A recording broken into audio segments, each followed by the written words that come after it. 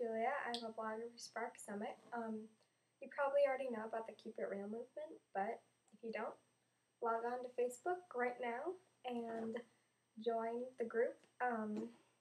The action's getting pretty big, so you definitely want to be involved.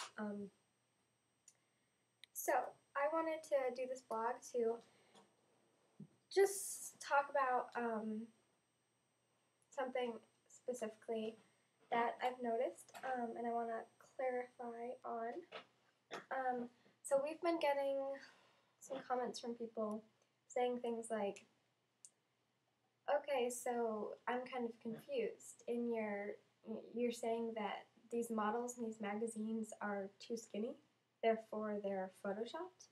And people are like, well, I'm just as skinny as them, and I'm naturally thin. I don't have an eating disorder, or I'm not photoshopped, so like, yeah, so people were sending messages like that, being kind of confused, and I can understand that. We're not saying that these models are too skinny. We're saying that it's kind of unrealistic and kind of annoying how magazines only show skinny models, because in real life, when you're walking down the street, there are all kinds of different bodies, some people who are thin, some people who are bigger, and because humans aren't just one body size, but in magazines you only see one body size. And yes, lots of those models are naturally thin, but even when real girls are featured in 17 magazine, even when celebrities are featured, they still look really, really thin, and that's often because they're photoshopped. I mean, a lot of people aren't naturally thin, like we said, but in the magazines they still look super, super thin, and that's because they're photoshopped. It's like the media is telling us that we're not good enough if we don't have a certain body type, so they're gonna Photoshop us so we can be in their magazine.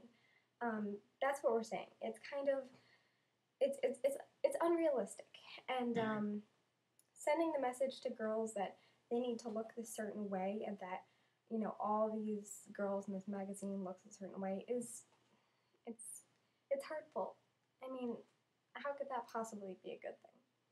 So we're not saying that it's bad to have a certain body type. That's what the media is saying. That's the message that they're sending us. And because there's this one perfect picture of beauty that the media shows all over the place. It's a really tall, really thin woman with light skin and light hair and no blemishes whatsoever. And yes, you might be skinny. You might have one or two characteristics like this perfect, 100% perfect idea of beauty. You might be thin. You might be tall. You might not have any acne on your face. But it's impossible, even if you do have some of these things, it's impossible to have all of them. Because it's impossible to be 100% perfect without Photoshop. It's impossible to, have zero imperfections, because humans are naturally imperfect things. We're not perfect. That's just the nature of it. It's impossible. So magazines are making it look possible, and girls want to look like those images that they see in magazines, and they're striving for something that's impossible.